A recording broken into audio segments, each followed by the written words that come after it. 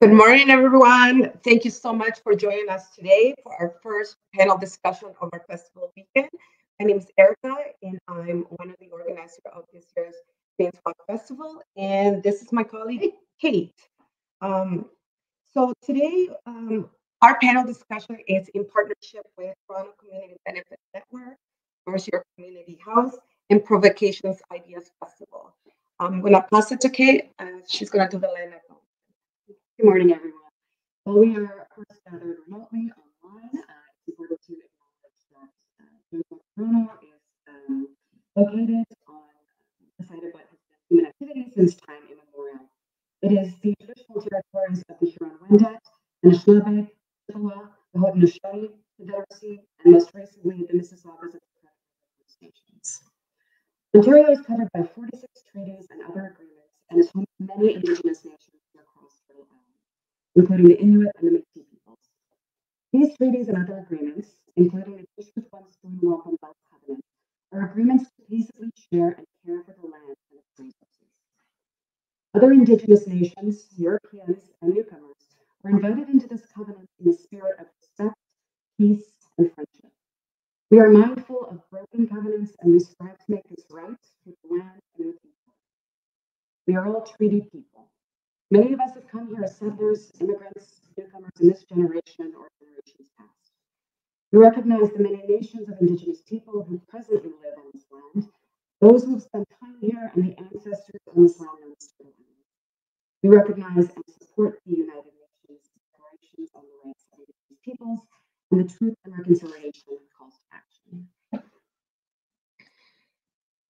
Thank you, Kate. Now, I would like to introduce our moderator, Kumsa Baker. He is the Director of Campaigns at the Toronto Community Benefits Network, a 120-member community labor coalition whose goal is to negotiate community benefits agreements as part of the new urban infrastructure and development projects in Toronto.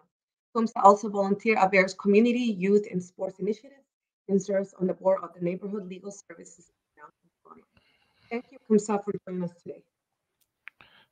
Thank you, Erica, and thank you, Kate. It's a pleasure to be here this morning with you all and to moderate a really excellent panel for the next hour and a half or so. My name is Kumsa. I'm with an organization called the Toronto Community Benefits Network, and we're a community labor coalition. And today we're going to be talking more about what's happening in Lawrence Heights, and also we have some really great panelists, which will also kind of share more about the changes that they're experiencing in their own neighborhoods. And so we have 4 awesome panelists: Khairia Ahmed from the Lawrence Heights community, Ahmed Abdi, who is from the Eglinton West, York Southwestern community, and John Minio, who is both a carpenter and a next-gen builder and is currently working on the Finch West LRT, and Jamal Myers, who's a resident in Scarborough and a community leader, who will all be sharing more about some of the different changes that are happening in their community and how they're experiencing it, but also how the community is organizing to ensure that the actual residents and those who are most impacted by these changes can benefit from these investments. And so without further ado, I will invite all of the panelists to come on screen, and we'll have a great discussion. Welcome, everyone. Thank you. Hi. Thank you. Awesome. And so just to set a little bit of the context for this discussion today, Lawrence Heights is a community in between. And so over the last few years, Lawrence Heights has undergone a large revitalization project. For those who don't know, Lawrence Heights is a neighborhood that's located in North York. And so over the full revitalization, there'll be over 100 acres that is going to be transformed from a full Toronto community housing community into a mixed income community. And that revitalization will include the replacement of over 1,200 Toronto community housing units, with also building new housing along with parks, retail spaces, roads connecting Lawrence Heights and the surrounding community. Um, the Lawrence Heights in 2020 started the Lawrence Heights Revitalization Coalition, which is mostly a resident-led group that is based in Lawrence Heights. And one of the goals is for this coalition is to really start off with a series of discussions on experiences navigating through revitalization in the community. Like I mentioned, revitalization has started already and kind of near the midway point, almost finishing phases 1. And so as the City of Toronto and Toronto Community Housing start to develop plans for the next phases, how can we really take a lot of the learnings, what's worked well, what hasn't really worked well, and how could we really ensure that the tenants within the community, residents, are really at the forefront of the process. And so we have here with us today Khairia, who's a resident leader and someone who is taking on a lot of that leadership role within the Lawrence Heights community. And so welcome, Khairia. Hi, thank you, Kumsa. Hi, everyone. Awesome. And so I'd love for you to get us started today in terms of, can you share a little bit more about yourself and your community, and also maybe share a little bit more about, what is the change that's happening within your neighborhood in Lawrence Heights? Sure. So I've been doing a lot of community work. I'm a community leader. I've been advocating for my community for over 10 years on different areas of work. But our biggest thing for the past, since revitalization start, is the Revite, and how tenants like ourselves can have more ownership to what's happening in our community, right? As Kumsa said, there's only going to be 1,208 units being put in to replace the TCHC units. But other than that, we're going to have at least 3,000 more units coming in, which is going to be more on the private aspect of it, right? So in that sense, us as a community, we're going to be losing that voice of what we want, right? If we're having almost 3,000 new people coming in, that voice for TCHC tenants is no longer going to be there, because we're going to be overpowered by the private sector and the private tenants who come in, and they get to say more of what they want it to be done within that community, right? That's one. I feel for us, as in like for us residents, we're very united, as you can say. I'm also part of the Lawrence Heights Coalition, which also with Kumsa, who they're supporting us with that. So with that, we're advocating for a lot of different areas of work where it could be like affordable home ownership for residents to have. Also the bottom up approach, right? For us to be at tables, to have those conversations, for us to make those decisions as well, not for other people to make decisions for us when we're the ones who are living there on an everyday basis, right? So that's another thing, having more work and economic opportunities. We see that those aspect of things are happening now, but to be honest, it's always about, let's say, less than 20% of our community got employment, or just got a little bit of employment. That's it. There was nothing permanent for them. So these are the things that we're looking at for residents in our community, to have more permanent job opportunities within the revitalization with developers and all that kind of stuff. So that's what we're trying to do, and advocate for those things as well. Other things as in the green space and our environmental aspect of it, having more garden spaces, ways that we can grow our own foods to make it more sustainable for us and everything like that. What else? Safety. Safety is always a big issue for us. We've been in the news for a long time when it comes to gun violence, but how can we change things up? And that's what we're trying to do with doing such things like a neighborhood watch, right? So these are the different areas of work that, as a community members and as residents, are coming together to do these things slowly but surely, right? We just want to make it more an impact, and that way we get more community members involved, more residents to take ownership of their own community. I hope that answers your question, Kumsa.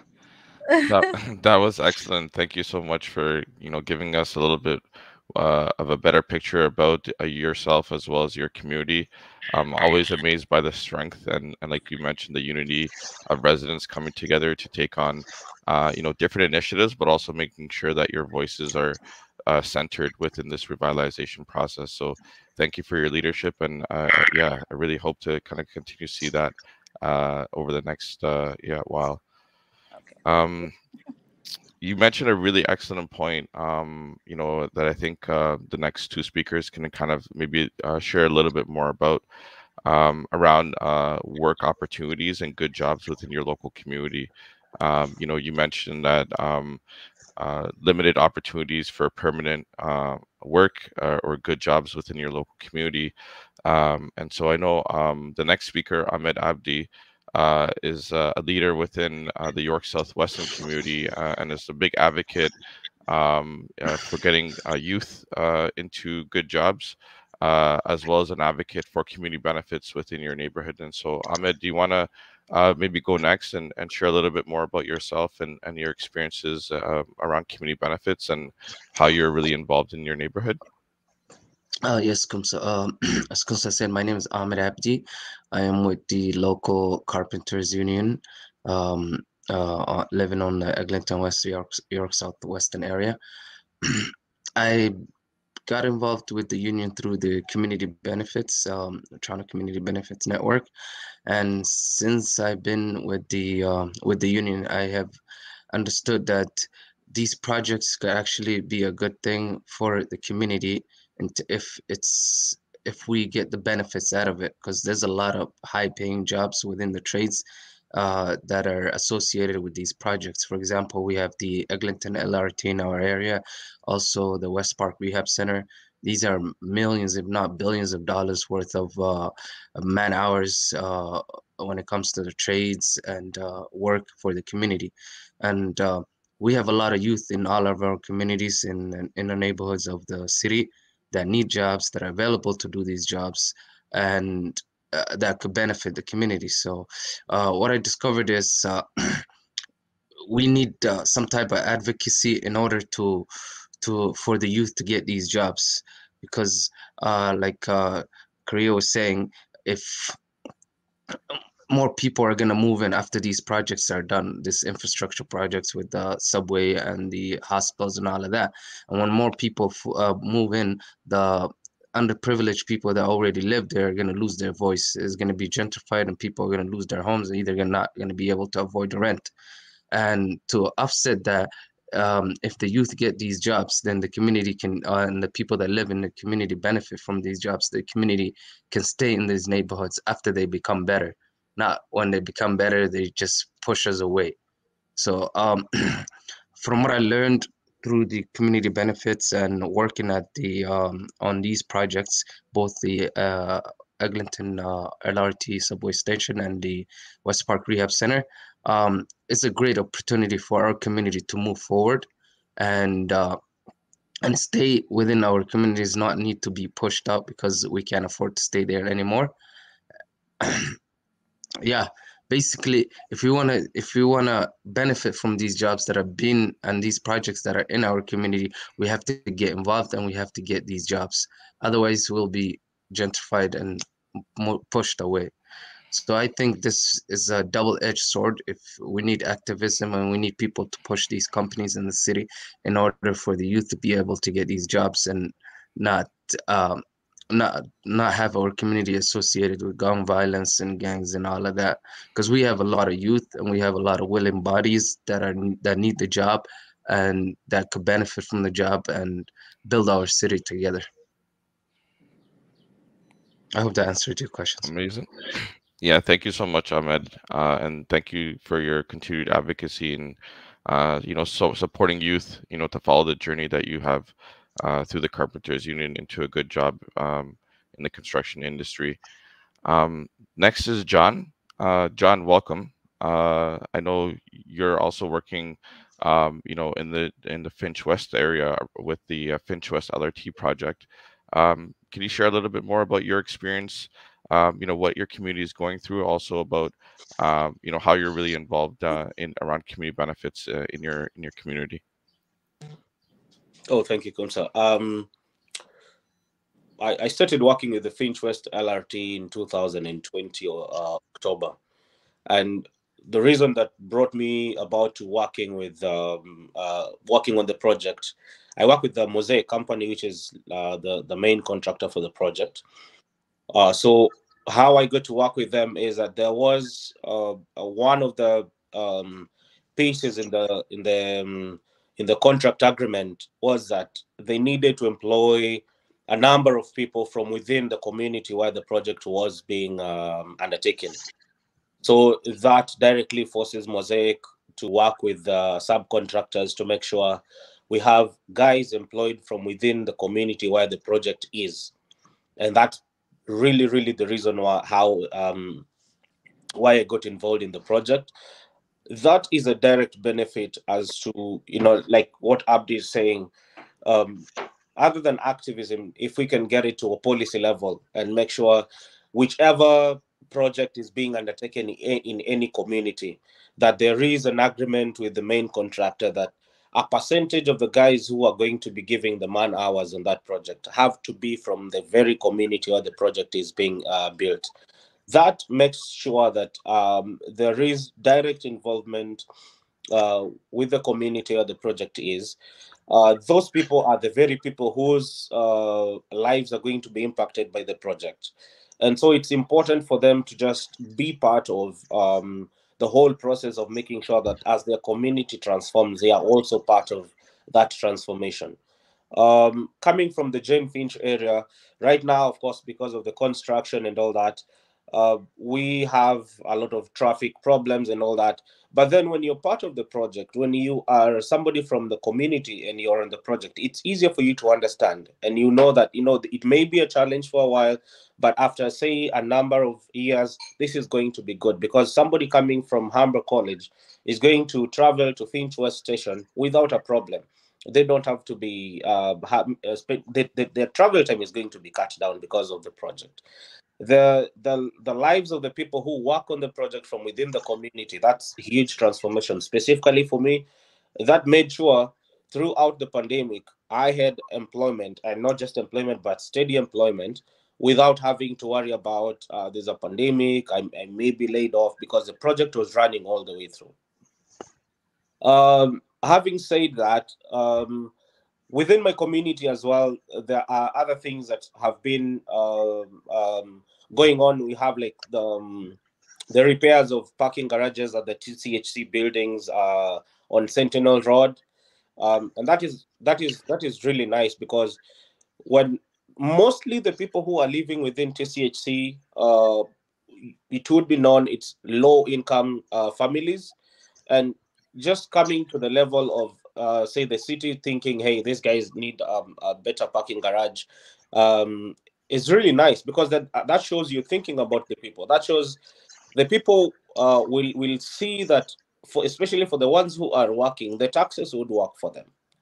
And then, other than the project and such other things as the revitalization of the TCHC buildings, um, it has been a neighborhood that has been having so many challenges in terms of gang violence. And even in the city of Toronto, if you ask anyone where you're coming from, and they tell you Jane Finch, right there and then they will start telling you, thinking or telling you how you're living in unsafe neighborhood. This is my home, so where am I going to run to?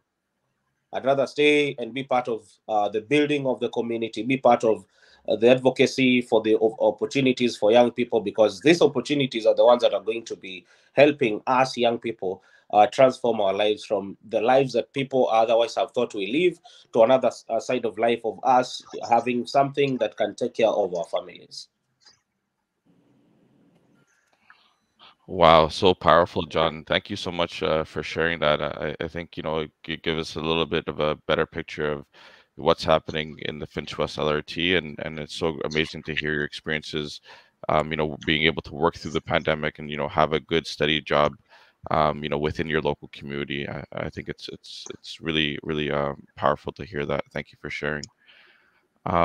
Next, last but not least, Jamal. So I think we've heard from a couple of speakers, who are experiencing change in their neighborhood, through LRT projects that are kind of midway or kind of ending. I know for you in Scarborough, you're just at the beginning stages of a transformational LRT project, and also a lot of growth within Scarborough. So it's really great to have you here with us today, and really want to hear a little bit more about what are some of the changes that you're experiencing in Scarborough, and also please feel free to share more about yourself and some of the work that you're involved in your community. Thanks, Kumsa, and thanks for having me. So my name is Jamal Myers. I was born and raised in Scarborough. I grew up in Toronto Community Housing in Scarborough, first at Birchmount and Eglinton, and then at Cataraqui Crescent. I was raised by a single mom who raised me and my brother. And I grew up in Toronto back in the 80s and 90s when even if you were poor, you still had a lot of opportunity in the city because the city was relatively still affordable. We had access to good transit. We had access to good schools. And I was able to take advantage of those opportunities to do well for myself. And eventually I went to law school. And I worked in New York, actually, for 4.5 years as a corporate lawyer before I finally decided that, I wanted to come home and help create opportunities back home for people like me that I could see really needed them. So I moved back to Toronto, actually Scarborough, back in February 2018. And I moved in with my grandma, who was a widow at the time. And we lived right at 401 in Nielsen. And, one day I was taking her to her doctor's and we had to cross the street. And she couldn't cross it because there was no crosswalk. And for me, it was something so simple. I mean, my grandmother's lived in this house since 1969. And I've crossed this street thousands of times. And I've never noticed that there was no crosswalk until I saw it through someone else's eyes. And that made me realize sort of how we all experience our city so differently from one another and why it's so important that we have these diverse voices and lived experiences at the decision-making table. So from that one experience, that sort of spawned my activism into transit organizing. After New York, I had taken a sabbatical and took a year off. And I became a transit activist with a group called Scarborough Transit Action. And we were actually organizing for better transit in Scarborough, particularly that the 7-stop LRT would be built instead of the Scarborough subway.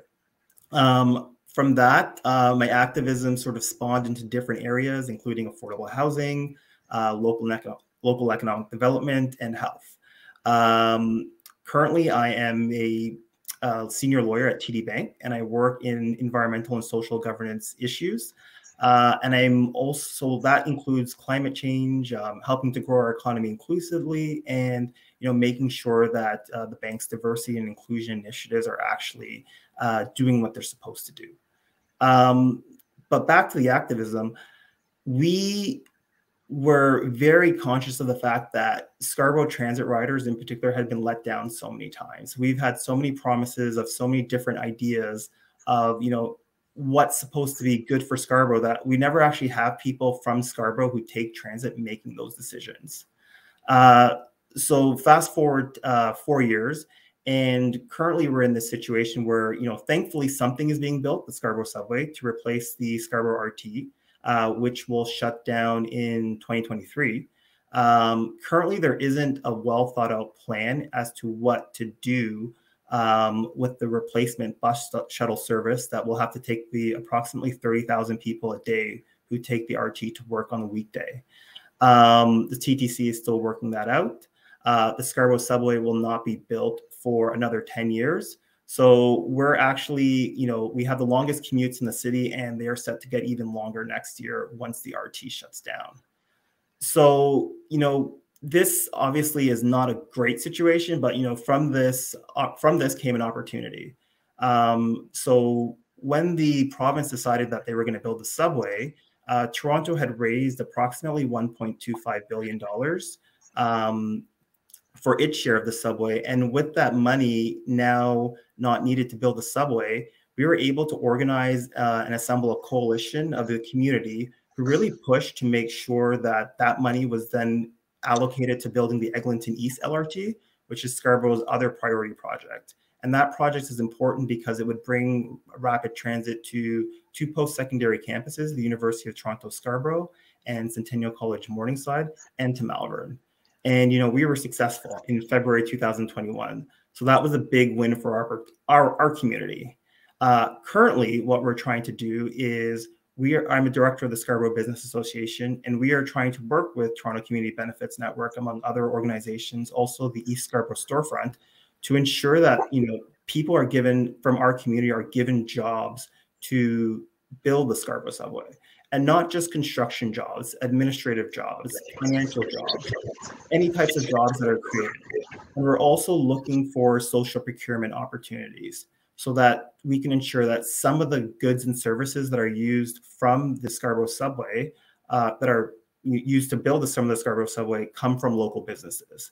And that's really what we've been organizing and pushing for. And, we've made some good headway so far, but now we're really trying to push it to, like John said, get these policies implemented into writing. However, one of the challenges of building the Scarborough subway instead of the original 7-stop LRT is that now we're also trying to build affordable housing in transit-oriented communities. One of the benefits of building the LRT over the subway was that there was more space. So there would be more land that would be open up for development so that you could build sort of these compact rapid transit communities. Unfortunately, with the Scarborough subway, there's less land to build it on. So the towers to build affordable housing have to be higher because of the restricted land. This has caused a lot of community opposition. A lot of these subways are located in very suburban areas, and, homeowners generally don't like 30, 40, 25-story towers going up in their neighborhoods.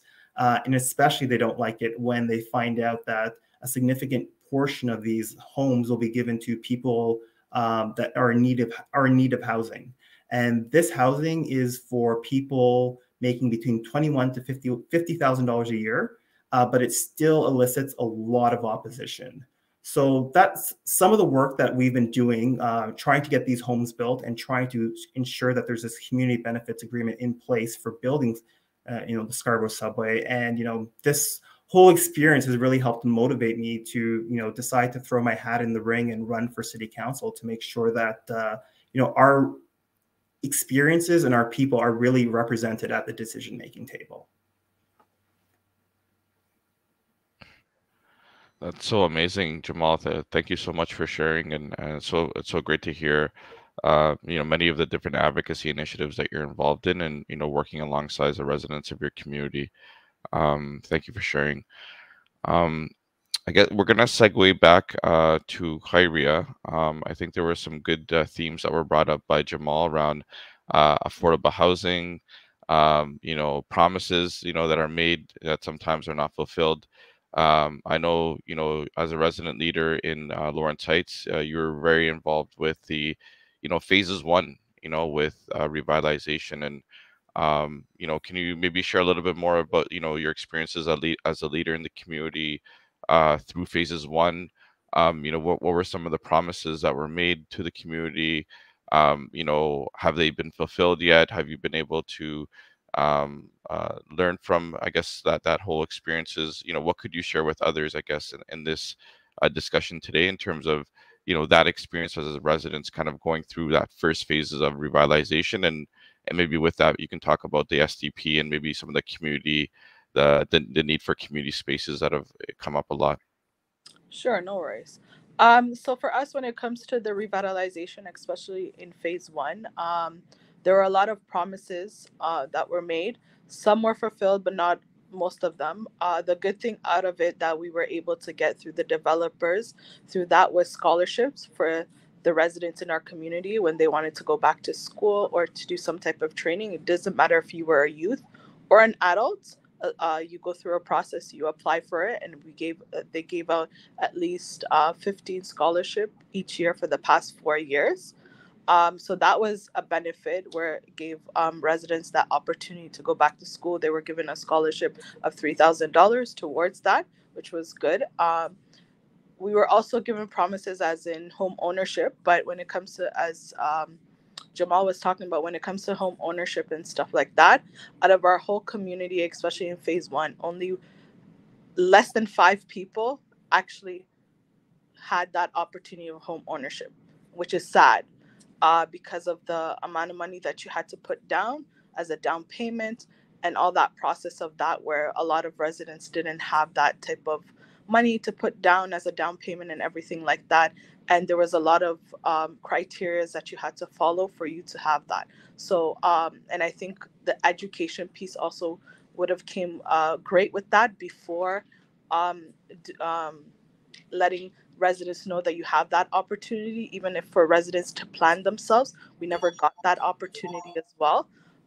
So from there, now we've actually partnered up with a nonprofit organization who are also supporting us with how we can advocate for home ownership for us residents. We're looking for something more than not just 10% of the residents. We're looking for something more than at least to 50% of the community if they're interested in home ownership. How would that look like? And what do we as residents need to do to get that into our community? So that way we can do that with our next developers and everything like that, with the support and help of Toronto Benefit Network. That's which is great. They're supporting us with that through our Lawrence Heights coalition group.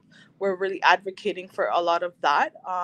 So, and a lot of the residents are all on board. They're willing to do their part. But now it's just having those conversations, sitting down, as most of you are saying, that we need to have something concrete, written, promised, so that way we can take that forward and do that. When it comes to spaces in our community, as tenants, as residents of the community, we have no access to that, right? And even if they are there, it takes a long time. We have to navigate through a lot of like ropes, hoops, and all that before we can even get that spaces, right? For myself, I would say for our community right now, I've been advocating for food security, for us to get like a space for food hub space where we can support the residents, where we can have education pieces as in learn to grow our own food to make it more sustainable and all that. And we're having a hard time just doing that. For the past, since COVID started, I've been advocating for space. Until today, I would tell you, it's disappointing. We're not able to get space. And imagine we're going through revitalization, and through TCHC, we have a lot of acre of land in our communities. There are a lot of spaces. We as residents, as tenants, we can't get space, which is really sad. And so that's the thing with us. And for us residents, it's very discouraging because we're trying our best to do a lot of things for our community, but there's always some type of red tape that we can't get there, right? But it doesn't stop us. Kumsa has worked with us. He knows that we really work hard, and no matter if there's any type of red tape, we try to figure out, navigate through it. Sometimes it won't happen today, tomorrow, but eventually it would happen. So amazing. Thank you so much for sharing that, Khairia. And just a quick plug for those who want to learn more about the Lawrence Heights community. There is going to be a Jane's Walk today at 3 p.m.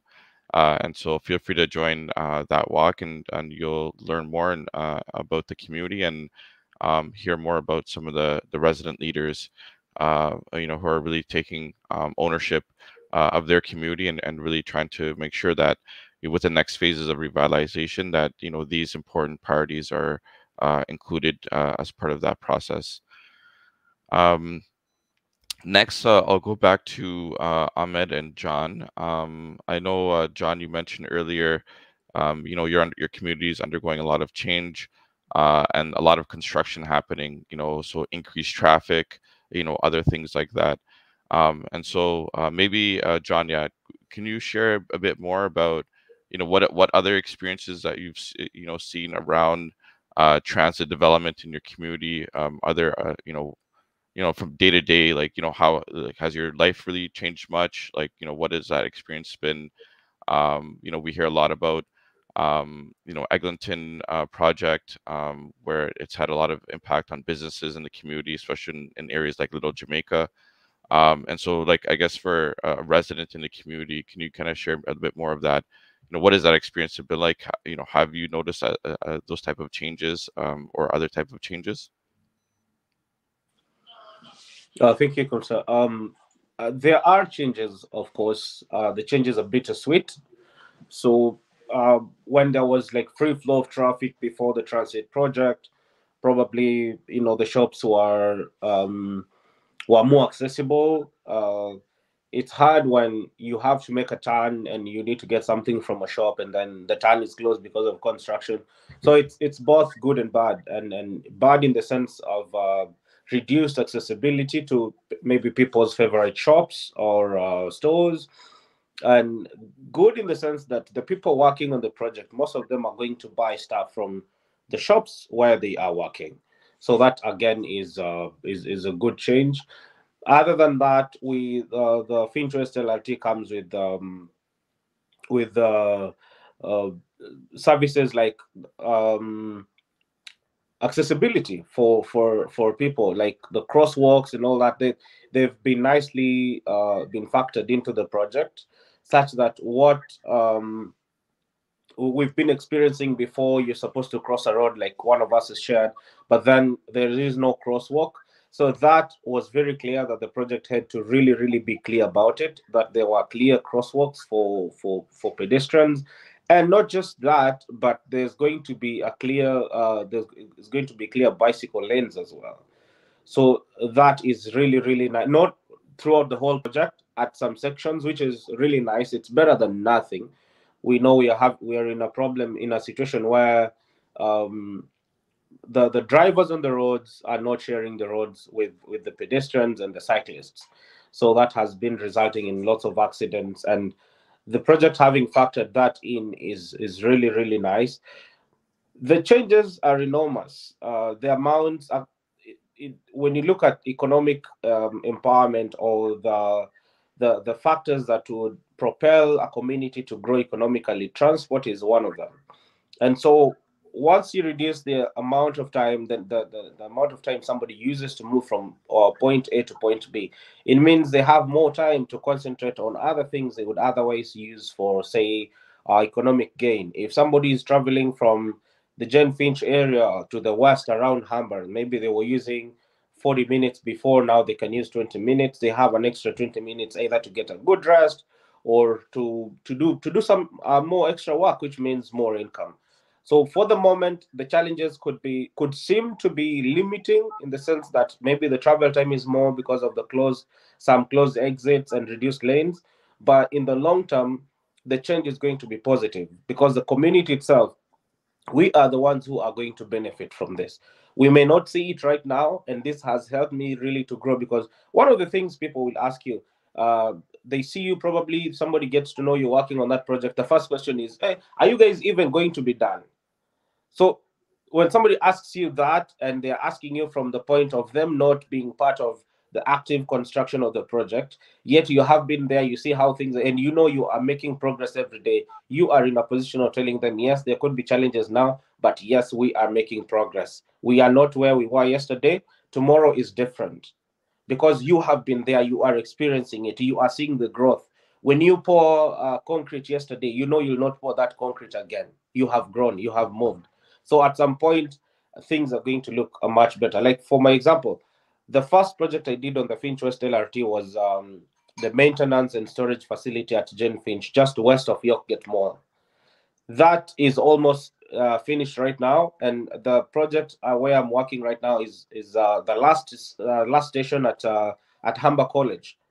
That is also the work we are supposed to do there is almost going to be done in the next 3-4 months, and then we leave the rest to the other trades to finish up waterproofing, whatever, electricity and all that stuff, because I do concrete formwork. I'm a carpenter, so we do much of the skeleton of the construction. That's amazing. Thank you so much for sharing, John. I know that's probably Toronto's #1 joke, is when the LRT projects will be completed. So thank you for sharing more on that. I think we may have dropped Ahmed, and so I'll jump to Jamal. And yeah, like Jamal, I was hoping that maybe you can share a little bit more about looking forward, as your community is changing. I guess, like, maybe to share, what are some of those key priorities for your community moving forward, You know, I think there's lots of, like you mentioned, lots of growth in Scarborough coming from the new subway investment. And so, yeah, just like, you know, what is the hopes and aspirations for your community? Like, what would be ideal for you to see, you know, Scarborough look like as they experience that growth? So I would say first it would be to take the lessons learned from the Eglinton Crosstown. So the Eglinton Crosstown also went into Scarborough through the Golden Mile to Kennedy Station. And there were a lot of lessons learned from that project in terms of the damage that it did to the local business community. Many businesses before COVID were suffering. Metrolinx did not listen to them when they said customers couldn't access their restaurants. Metrolinx did not compensate them when Metrolinx's property damaged either their drive-ins or took up the sidewalk or caused damage to customers' vehicles, for example. And this was an ongoing complaint that we found, and that really soured a lot of people on, you know, LRTs in Scarborough and building these sort of large-scale construction transit projects above ground. So I think we would have to really take those lessons learned and apply them to the Scarborough subway and eventually to the Eglinton East LRT. So I would say before any major construction projects are started, we really have to make sure the community is involved. And not just involved in terms of there's an advisory committee and, you know, we get to meet once a month and let Metrolinx or whatever organization know what's going on, but that the community is actively involved in the decision-making process from the beginning. So just one quick example, the TTC, in order to compensate for the fact that the Eglinton East LRT will not be built in the near future, decided to create an express bus lane along Eglinton East from Kennedy up to University of Toronto Scarborough.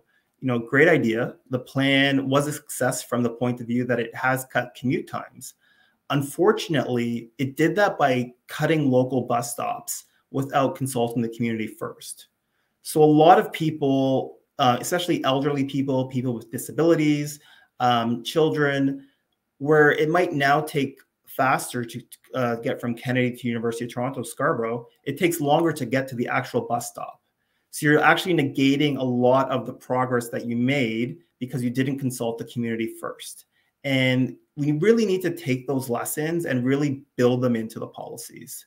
So, you know, going forward, what I'd really like to see for the Scarborough subway and for the Eglinton East is a strong community benefits agreement. An agreement that stipulates that a certain percentage of the jobs created have to come from residents living in Scarborough, particularly in our priority neighborhoods, such as Malvern, Steeles Lamoureux, Milliken, Agincourt, really areas that are dealing with a lot of hidden poverty and unemployment. And that's one of the things about poverty in Scarborough. It's very hidden. You don't see people necessarily begging on the streets, but there are a lot of illegal rooming houses. There are a lot of people in unstable housing situations that really doesn't get captured by a lot of the local decision makers. The second thing is, you know, as a director of the Scarborough Business Association, I heard time and time again how, you know, businesses were basically devastated, not just by the pandemic itself, but by the government's response to it, i.e. they let Walmart stay open, but they were forced to close. They let Canadian Tire stay open, but they were forced to close. You know, same thing. And a lot of these businesses took on so much debt, and they're basically hanging on by a thread. And it's really incumbent upon policymakers that when these projects are built, that a certain percentage of the revenue are given to these local businesses, because this means steady local revenue for however long the project is being built. And the good thing about local businesses is not just that they're local, is that they tend to hire local as well. So if you're a Scarborough-based company, generally a large percentage of your employees are going to come from Scarborough. So I'd say that. And then the third thing really is making sure that we are reforming the affordable housing process in Toronto. You know, one of the highlights, I guess, of my community activism work has been really helping Housing Now to reform the process by which it engages communities about affordable housing projects. So before, when there was affordable housing project, what they would do is they would take a bunch of flyers and give them and drop them off in the mailboxes of the local homeowners. So within a 200-meter radius. And then predictably, obviously, what would happen is that you would get a bunch of angry homeowners that would show up to a meeting saying they've never heard of this, they don't want this, this is going to block their view, create shadows, block sunlight, etc. And that's why Toronto has really struggled. A big reason why Toronto's really struggled to get these projects off the ground is that there's always so much local opposition at these meetings.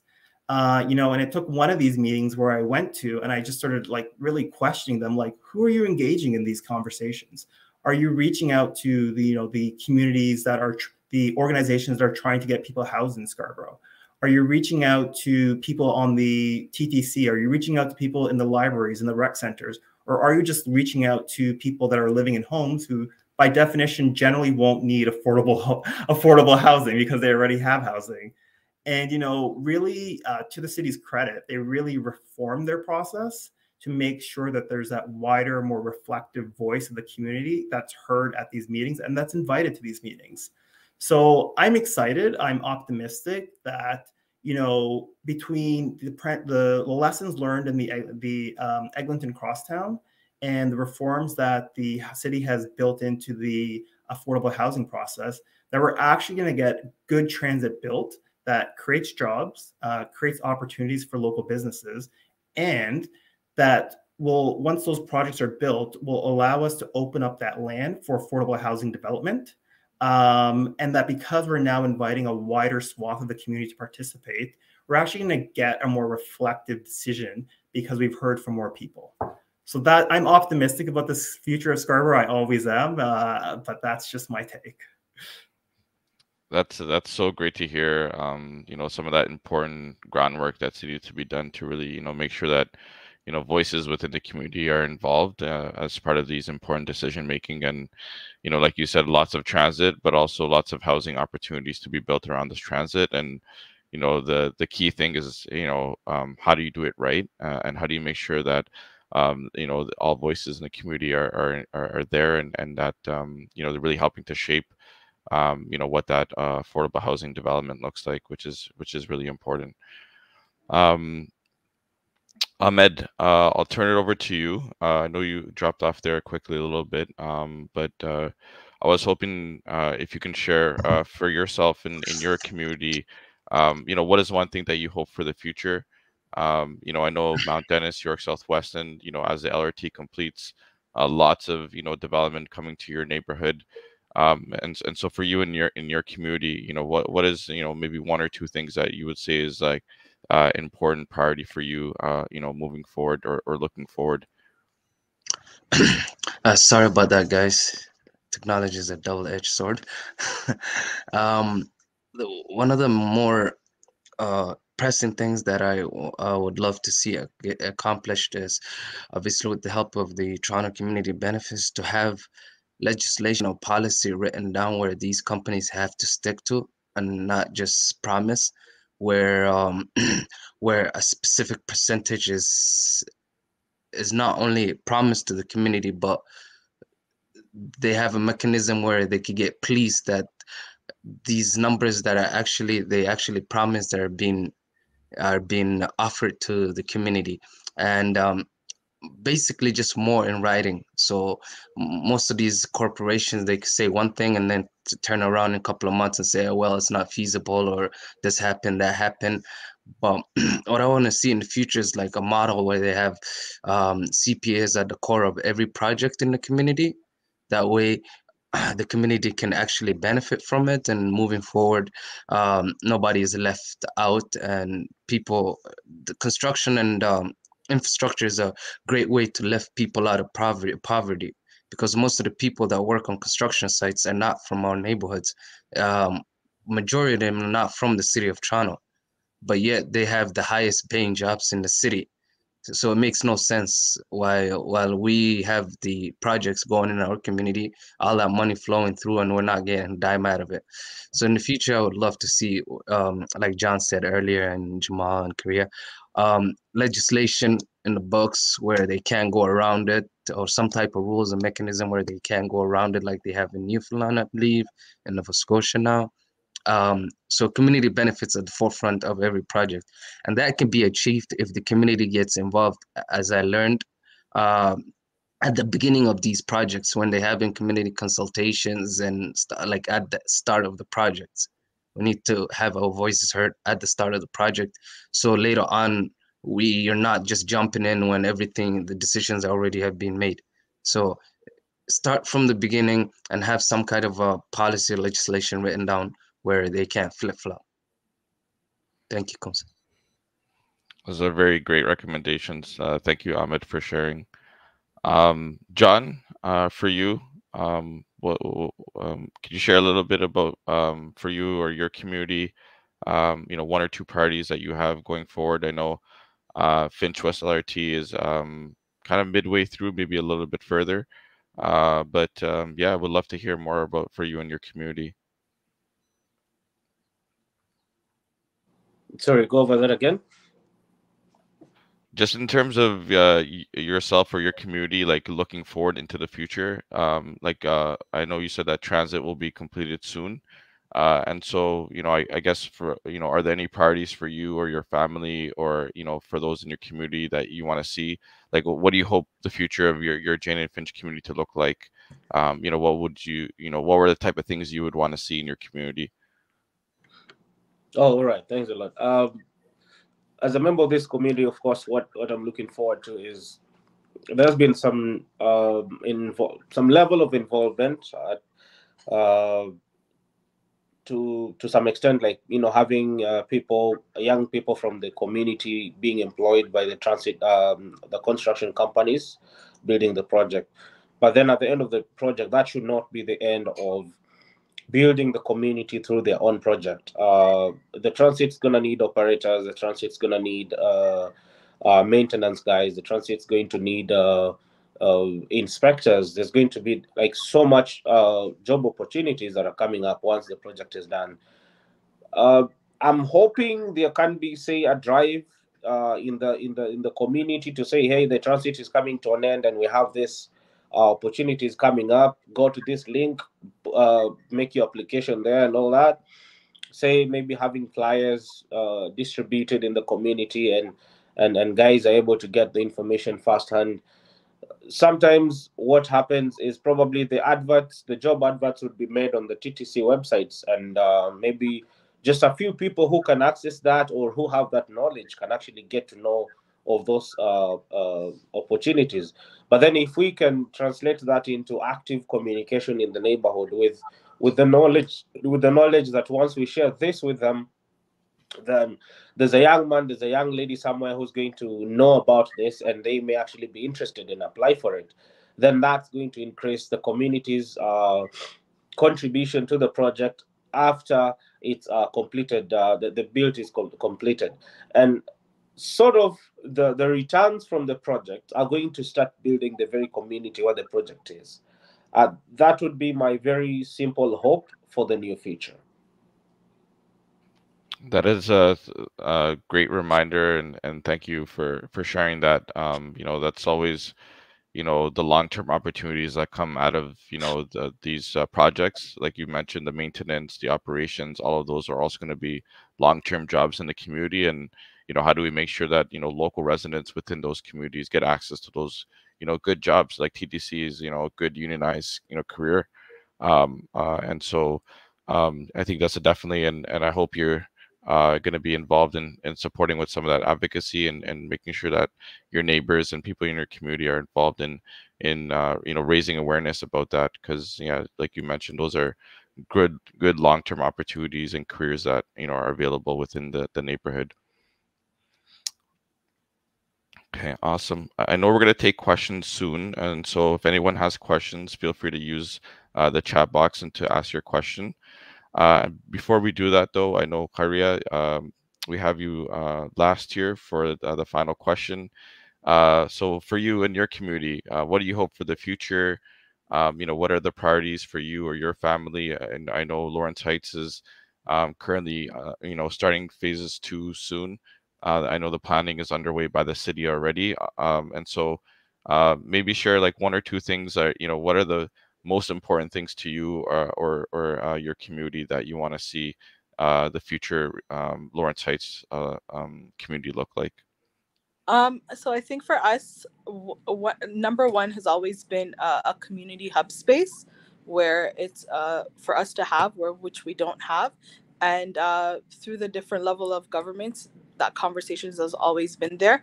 But right now that we are in Revite, we haven't seen any movement on that or any steps taking to that. So hopefully in the next phase, that would be our number one thing, is like a community hub space. Second, I would say is like job opportunities for the community. When I say job opportunities, having more job, it's not just in the trades, but also helping residents who have small businesses have access to storefront in our community, to have those small businesses within our community. What else? I would say home ownership. Those are, I think, our biggest main three areas that we want to see our community, because we don't want to be all about low income, right? We also want to show that we can be sustainable. We can make it, as long as we're given the opportunity, we can come off of that. But without given an opportunity, how can we do that, right? So those, I think, are our biggest thing. We do have a lot of residents who have talent, who have passion, who want to have those opportunities, but they're not being given to us, or even if they are, it's not realistic, right? So the other thing is, it has to be realistic, right? Like, even if someone wants to have their own business, you can't tell us they need to have a certain amount of down payment, which is maybe they can at the moment, or have this and that and all these criterias, but you're not giving residents an opportunity to even start something, right? So I think those are my biggest three main areas, I think, would for the future. Oh wow, that was so powerful, and I think what a great way to end the questions for the panel. So thank you, Claria, thank you, Jamal, Ahmed, and John. I wonder if there's any questions that have come in that we can ask our panelists. So we have a question here from Wesley, and so the question is: are there any solutions to the community opposition? And so I'm guessing that's in relation to some of the different housing or affordable housing developments that are happening. I think that may have been referring to. Anyone want to take on that question, or maybe share how you're involved in fighting some of the opposition to, you know, development in your community? It's kind of a tough one. Jamal? So I'll do my best. So I think what Kiera said was so important, that, you know, when we talk about affordable housing, it's not just, you know, low income housing. It's about home ownership. It's about building wealth in communities, making sure that you can pass wealth on to the next generation of your family. And it's really important to get that message across, that when we talk about affordable housing, this is what we're talking about. We're talking about low income housing. We're talking about rental housing, but we're also talking about affordable home ownership. And I think that really matters. And it really helps change the nature of the conversation. I also think, you know, going back to what I was saying, making sure that there's a wider reflection of the community at these meetings where a lot of the decision making is done, or a lot of the feedback is received, is so important. Because if you've ever gone to one of these Housing Now meetings, you'll see the same people over and over and over and over and over again. It is people that own homes that don't really understand the project. They aren't necessarily opposed to affordable housing per se. They might be opposed to it next to their house. But what they're really what the real issue is, a lot of the times, is there are just not other voices that are heard at these, you know, community meetings. There's just the same people over and over and over again. And I know that, you know, it's often hard for people in need of housing to attend these meetings for a bunch of reasons. They might not have internet connection. They might not know when the meeting is happening. They might not feel confident or empowered to speak up at these meetings. but I cannot emphasize just how important it is to show up, to speak, that your voice matters, that what you're saying is important, and that if you don't show up, nobody else is going to show up for us.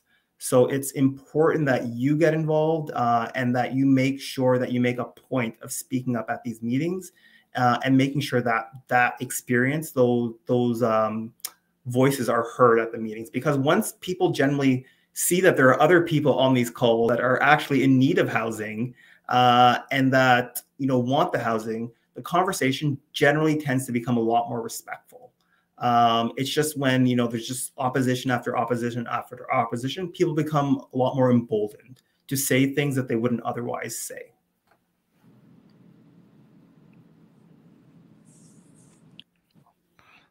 That is awesome. Thank you so much for responding, and I think that's a really excellent approach. We have another question from Meg, who asks, what is the attitude from developers to CBAs in Toronto? To me, it only makes sense to have community support and sustainability in their projects. Thoughts? Anyone want to take that? Just from Ahmed? Yeah, you gotta push them. They're not very receptive of the idea. They like the idea, but they don't want to do the work to get to that point. They need a push. If they were receptive of the idea of having CPAs in all the projects, we would not be having these type of conversations right now. So they know the need for it, but they're not gonna mention it because it complicates their bottom line at the end of the day. So you need an advocacy group or somebody to put the to put them to the test. That way they come forward or they're receptive to the idea of CPAs. They're not just gonna like Jamal said, you need to have some type of advocacy, and you need to get at these people. Otherwise, they're not just gonna pick it up from the table, and you're not at their meetings, so nobody's there in their meeting advocating for CPAs. So you do need to push them to the idea of accepting CPAs. They know the need for it, but they're not just gonna magically say, "Hey guys, let's be all inclusive." Somebody needs to push them to the idea. And another thing on that also, just to add, make sure when you're attending these meetings or you're pushing developers for certain decision making, that you're not alone, right? It's not just you, or it's just not me making those decisions and talking for community. Developers and anyone who have in such power need to see people there, that you guys are there together as a group, as a unity, right? So if I'm there talking for my community, but nobody's there to support me and say, hey, we back her up or we back him up, right? Nothing is going to get done. They're just going to listen to you, of course, but that's all they're going to do. But the more people you have, every time you have meetings, have new members coming into those meetings, then eventually they'll make those changes, right? But without that, honestly, it's all about numbers for them to see that these are the people in the community. This is the change that they want for their community, right? So I think that's also important. That is amazing. Thank you so much for sharing. Power in numbers. That's always, the key, and development is all about power, right? The developers have all the money, they have all the resources. And so as community, like coming together, I think that shows that the community also has power, in, like you said, in unity. So thank you so much for sharing. I don't know if we have any additional questions. Any final comments? Anyone want to make any final comments? I think it's been a great discussion today. I really appreciate you all being here to share more about your experiences, and also for those attending to also hear more about what's happening in different neighborhoods, and how community benefit agreements can really, ensure that these transformational projects and investments into communities actually benefit those local communities and residents that are living in these areas. John? Yeah, I just love to give some final comments in regards to my own experience, and to somehow bring in how TCBN, to be specific, comes in.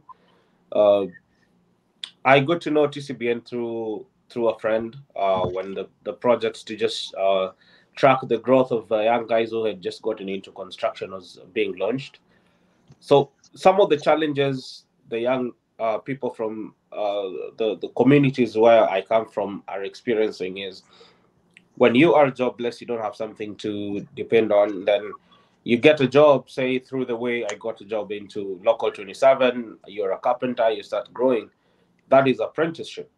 So along the way, you are required to stop work and go back to school for 3 periods of 8 weeks each. So if you had started working, you already earning, and then you have recurrent expenditures for your family, for yourself and family, and then you're required to stop work and go back to school. Most of the people from my community experience the challenges, these challenges to some levels, impeding them to go back to school. Because if you are getting $20 an hour, and then you're supposed to go back to school, and maybe after the 8 weeks of schooling, you can get $25 an hour. Most of us may choose to stay on $20 an hour because you cannot afford to stay off work. Whereas you would have been able to go to school and come back with a better pay.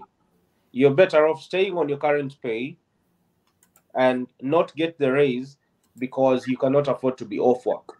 And so TCBN has come in so greatly in terms of supporting such young talents and making sure those transitions between one level of apprenticeship to the next level is not as harsh. There are supports that are coming in to young people, to the people in the trades. At the moment, to such levels as getting, say, union registration membership, the monies you need to pay for the schooling, tools that somebody may need, groceries during that period of schooling. And so such things are really helpful to such people who have to break off work, go to school and come back without having to greatly negatively affect them in terms of how they support their families. And so my wish is that TCBN, they get more resources for such. And other than that, we can get like more organizations that are geared towards helping the people who are getting into the trades from the very communities where these projects are, not to slacken along the way, not to give up. We have had such things as really work ethic trainings with TCBN. Some of us are coming from environments where no one is training you to arrive on time. No one is training you. Sorry, guys, just a moment. No one is training you that you need to respect another person. You're probably coming from a family where you've not been given instructions by anyone. You've literally been trying to figure out your own life. So there are some things, some tricks that people, us young people getting into the trades, need to be taught. And so TCBN has come in really handy. And the wish and prayer is that there could be more organizations or more expansion within TCBN for more people to receive such assistance, to make sure that they don't just get into this, they don't just use these job opportunities, but they can sustain themselves within the opportunities that are available.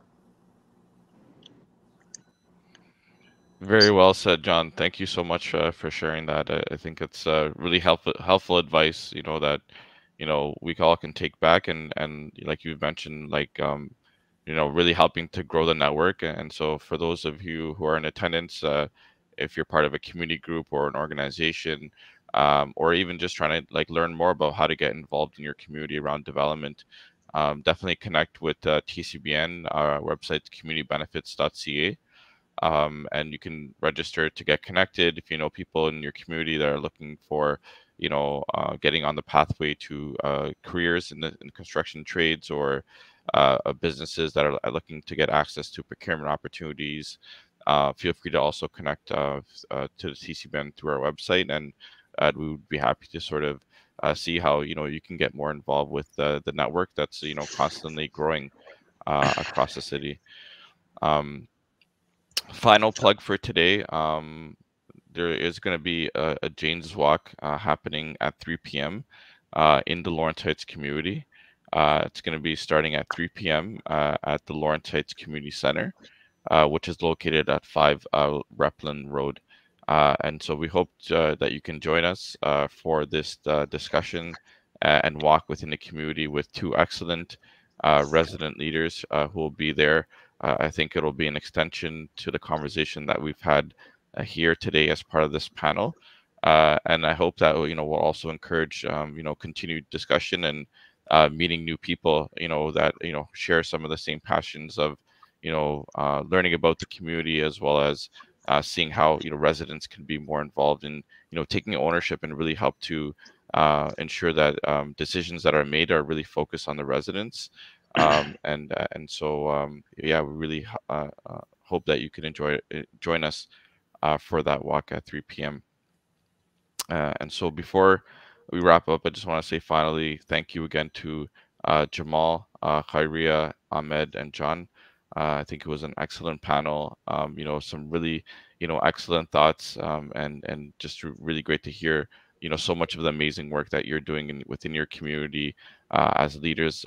You know, and I really hope to connect with you and see how that amazing work continues to evolve over time. And so, without further ado, I hope you have a great rest of the day.